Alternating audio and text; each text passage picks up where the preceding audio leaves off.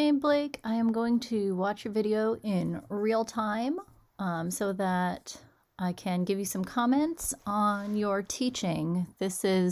You'll have to pardon me, this is like attempt number 3 to get this done for you. I'm so sorry about that, but technology has just not been playing nicely with me. But all that being said, here we go. All right, everyone, if you'll please turn to Skyboat Song in your folders.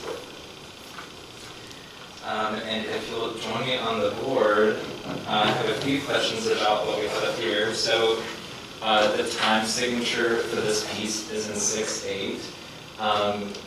What do we know about the top number and a time signature? It's generally how many beats there are. Right, so like in 4/4, the top number we have 4, so there's 4 beats in the measure. Right. Now in 4/4, the bottom number means that we have a quarter note as the main beat. In 6/8, we have an eighth note. Whenever there's an 8 on the bottom, that means that the eighth note will hit the beat. So normally, I know every now and then we'll see like 2 eighth notes being together, or we might have seen one with just a flag, but in 6/8, they're grouped typically in 3. So because they're doing something that is involves the rhythms that you have, they would probably know that about 6/8. See what they could tell you instead of you telling them. So you're not wrong at all in what you're saying whatsoever, but see if you can flip the script and ask them, because the counting that we're doing is actually pretty complex and involves dots and 16th notes and what have you. They should know the basics behind 6/8 time and be able to tell you that rather than you telling them. And so this is how that'll look in 6/8. So if everyone will just slowly clap this top line, so in groups of 3 it'll be 1, 2, 3, 4, 5, 6, 7, 8, 1, 2, 3, 4. Good. Okay. So the other note value that we'll need for this piece is a 16th note. And a 16th note is going to be half of the value of an 8th note. So it'll be 2 16ths. This is just another one of those where they could so tell you probably, or you could ask and see what they know. 4, 5, you could 6, absolutely do this if you were 1, doing 2, something that where they were just learning 16th notes as part, like subdivisions of the 8th note in 6/8 time. You wouldn't be doing a rhythm that is like this, that had like a dot associated with it. You'd probably have more even divisions of it. So this is another place where they could tell, or you could see whether or not they're ready to do it yet. Also, Mr. Mitchell, it's like the 16th notes are now like the 8th notes Exactly. from 4/4. Right, so we're used to counting the quarter note, and the 8th note is 1 and 2 and 3 and 4, but this will be a smaller note value, but we'll be counting it with 6 beats, but the ends in between. All right, so with that, if we can do one measure, we'll do 6 8th notes, and then we'll go to the next line, and we'll count 1 and 2 and 3, and so on. Okay? So if you'll join me, ready, and go. 1, 2, 3, 4, 5, 6. 1 and 2 and 3 and 4 and 5 and 6. Good. Okay, so one more rhythm that we're going to look at. This is bottom one right here. And so what do we know? We've seen it out before for sure, but it's usually been on a quarter, and it's normally been, like I said earlier, in different theming. And so if we have a dotted 8th, that's going to add one of our 16ths. So if we're going to break this down, if we have 4 16th notes, what we have above equivalent of this. So we have 3 of our 16ths in this dotted one, and then just 1 16th.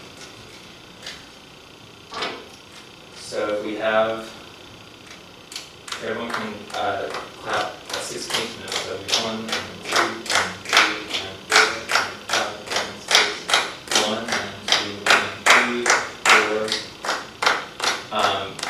Sorry. If you will clap the constant 16th, and I will demonstrate just these first 3 notes. Okay? And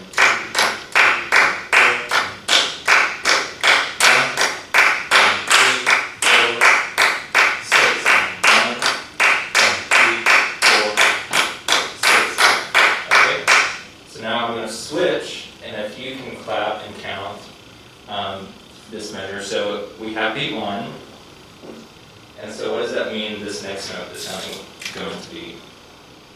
So the only thing here is just what you did just now, what you're doing where you're having us figure out the counts. We could do that before you clap, because now we have an idea in our head of what it actually sounds like. Not that we'll know the counts any better, but you've demonstrated it for us. So if you want us to use the counts to figure out how it should go, then we have pulled the rabbit out of the hat a little bit early. Not saying that that's something that you have to do. You're allowed to just go. You know what I mean? You're allowed to just roll through it and say, hey guys, repeat after me. And you clap it out and you do it.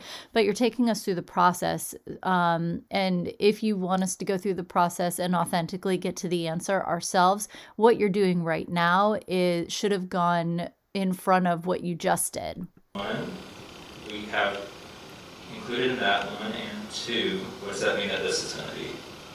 The and of 2. Exactly. So this will be on the and then this will be 3. And so then the next beat we have a quarter note, and we know how many 8th notes are in a quarter? 2. Okay, so this is going to start on what beat? 4. Alright, and we're just answering correctly, so and it's we like, have 2 8th notes included, this will include beats 4 and 5, which leaves us on what beat? 6. And we have one more note, and because it's the 16th, what is this last one? And. Right. So do we say the 5? So we'll not say the 5, so I'm going to erase all of the ones that we don't say.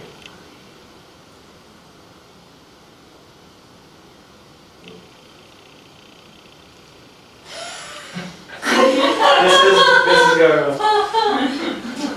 Alright. Still not much better, but alright. So if we can all just slowly count this together. So let's just do the 8th. And so when we do this 8th, to feel it, if you can tap your toe or kind of clap like this. So every time we clap, that's one of the main keys. So this will be 1, 2, 3, 4, 5, 6. But if you want to get the 16th note, every time your foot comes up or your hand comes apart, that's the and. So 1 and 2 and 3 and 4 and 5 and 6 and. Alright, so if we keep that in mind for this, let's try this as slow tempo. Let's clap the 8 together. Here it goes. 1, 2, 3, 4, ready, go. 1 and 3, 4, 6 and 1 and 3, 4, 6 and 1 and 3, 4. One more time. Good verbal cueing. 4, 6 and. Really good verbal cueing, just talking over us, which is totally fine in this case. People do it all the time. Of one more time, just lets us know we are listening, we're paying attention to you, we're ready for you to say something. Great. Good. All right, now if you look at Skyboat's song.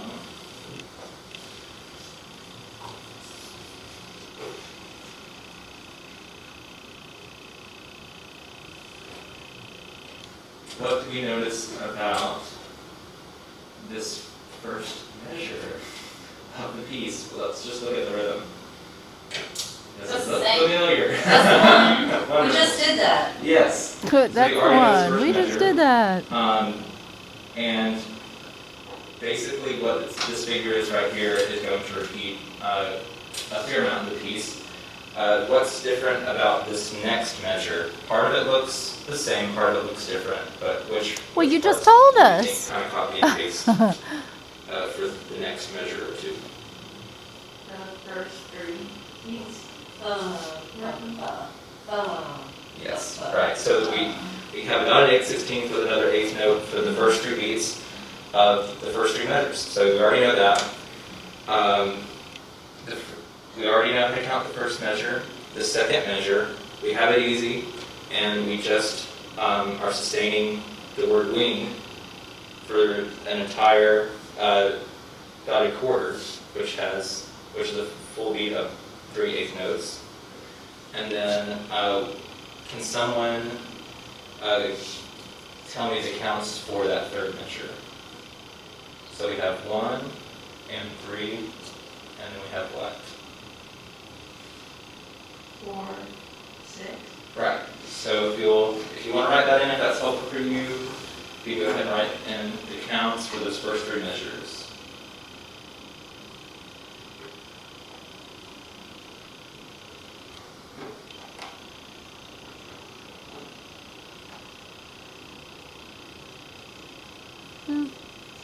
We're good. I think. I don't know. No, Elaine's still going. Okay. I think I got it. Alright, everyone got your counts still in? I think so. Good deal. Yeah. Okay, so can we just slowly count these first four measures? So we're starting in measure 3, and we're going to end with the measure 6 on prime. So I'm going to, if we'll all clap the 8th note, and if we'll all just speak all the counts that we have written down. So here we go. If you'll clap with me. Ready? And 1, 2, 3, ready, and 1, and 3, 4, 6, and 9, and 3, 4, 1, and 3, 4, 6, 1, off. Good. Anyone have any issues with that? Are we good to move on? All right. So, this next system, we have an identical rhythm to what we just had in measure 4 and 5, with the sustained on beat 4 and 6, and the same thing in measure 8 that we had in measure 4. So you've already basically covered all the rhythms with these first two pages. So with that in mind, can we try to add the text just on this first page? So we'll get our constant 8th note again. Here we go. Ready, and 1, 2, 3, 4, go. Sleep on me, oh, like a bird on the wing. Onward the sailors fly. Carry the light that's born to be king over the sea to sky. Good. Okay. What was if you will good? Turn the page. Tell us what was good.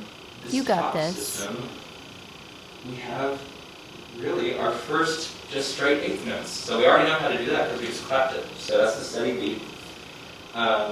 If you will look with me at measure 17, it says, follow, they will not dare. This is a little bit differently notated. And so what might the first two beats be? That's pretty comfortable for us. So we have 1, 2, and then what do we have on beat 3 of that measure? Rest. A rest. Looks like an 8th rest. Well, this one is actually a 16th rest because it has 2 flags. So we know 8th notes will always have 1 flag. But a rest or a note that has 2 flags or 2 little attachments is going to be a 16th. So that's half of an 8th. So if you want to mark in your score that you've almost seen this rhythm before and placed differently as a dotted 8th. So on low, on B2, treat that kind of as a dotted 8th. But we're going to break on beat 3. So what count is they going to come on? If you have a rest on beat 3. On the end of 3. Right. So we very slowly just say our counts for 17, if you'll fill those in. So if you'll just say the counts on measure 17 with me. So here's our 8. 1, 2, 3, 4, ready, 1, 2, and 4, 6. Let's try that again. So we have 1, 2, and 1, 6. Here we go. 1, 2, 3, 4, 1, 2, and 4, 4, 6. 1, 2, and 4. Keep going now. 1, 2, and 4, 6. 1, 2, and 4, 6. Good. That's dumb, Mr. Mitchell. Why did you do that? Sorry, I'm just being a middle schooler. I That's just don't know why they would do that. That doesn't. All the other ones are straight through. Why would they do that? Exactly. Well, that gets into the text stress, which we'll get into later. I'm just pulling an actual middle school kid on you. That's dumb. That's dumb. You handled that very well. Nice job. You just, at first you totally ignored it. And then you kind of were like, okay, but what? And I'm like, wait, hold on. Here's why I think it's dumb. It's different than the other ones, which when it's something that's challenging and that they don't get right away, sometimes that's just, well, that's dumb. 1, 2, 3, 4, ready, speak.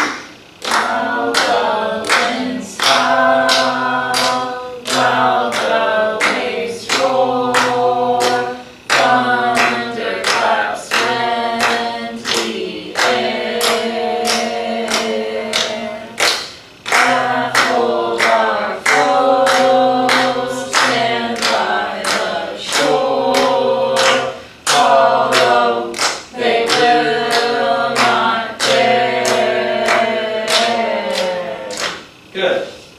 Any questions on that? It sounded good, and I think everyone got it. All right. There you go. Put Got this it sounded good. I think everybody got very it. beginning, Got the just rhythm. speaking the rhythm one more time before we put pitch to this. All right.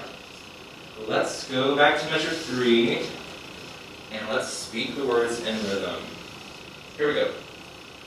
1, 2, 3, ready, and speak. Spread on me, flow like a bird on the wing. Onward the sailors ride. Carry the lad that's born to be king. Over the sea to sky. While the wind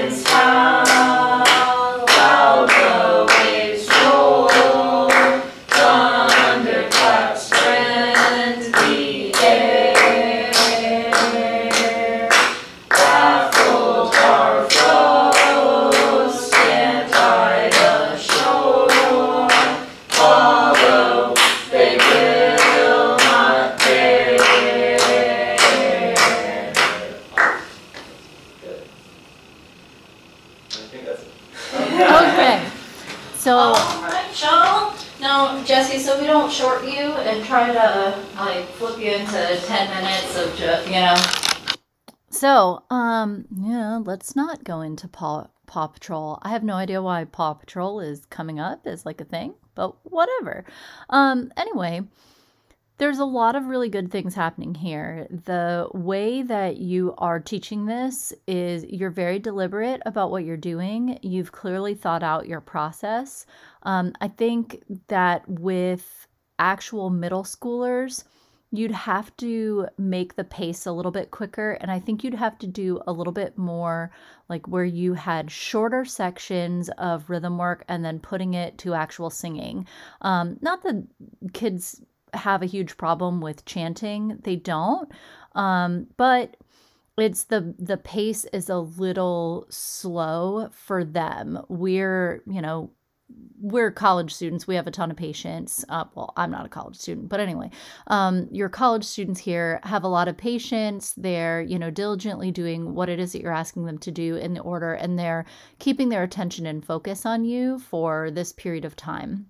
With actual middle schoolers, you might find a need to keep them being very active. We are being very active in our chanting and in our counting, but they are not really getting to the singing portion, and having about having 20 minutes of rhythm work on a piece before you put pitches to it is a really sustained amount of attention for them. So you might actually just have to make the teaching episode a little bit shorter.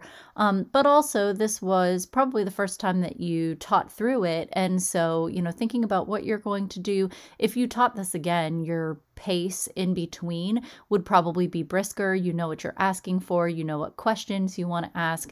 And so there are some things that would probably lessen the amount of time that you're spending.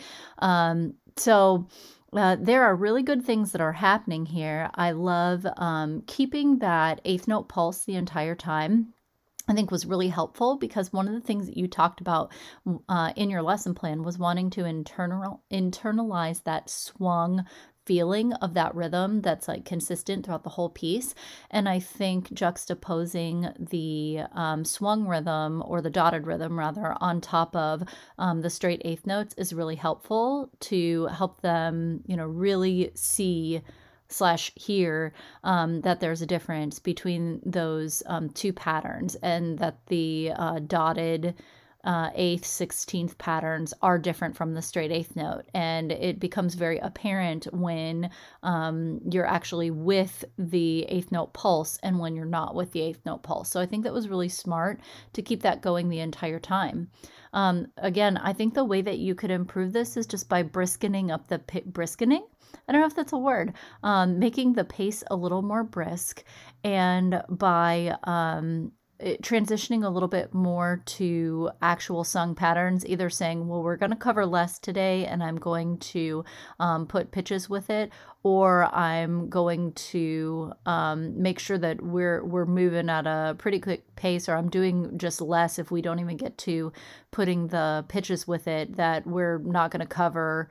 You know what I mean? Because that would have taken us past 20, 25 minutes, which is a really long amount of time to spend on just one piece in a 7th or 8th grade rehearsal, which is typically between, like 40 and 45 minutes long, maybe even with or without your warm-ups or etudes that you're actually doing as part of the day. You're stretching, any announcements you have, that type of stuff. So that's a huge chunk of your rehearsal. But there's a lot of really good stuff that you do. It's clear that you are really thinking about how your students are learning what they're learning, and that you understand the process by which they can break it down. Just think about involving them even more in the process, or them being the ones that tell you, so that you know what they know, rather than you being the one that tells them. The more that you can flip that script on them, the more you will be able to gauge their actual knowledge and target your instruction to their actual needs.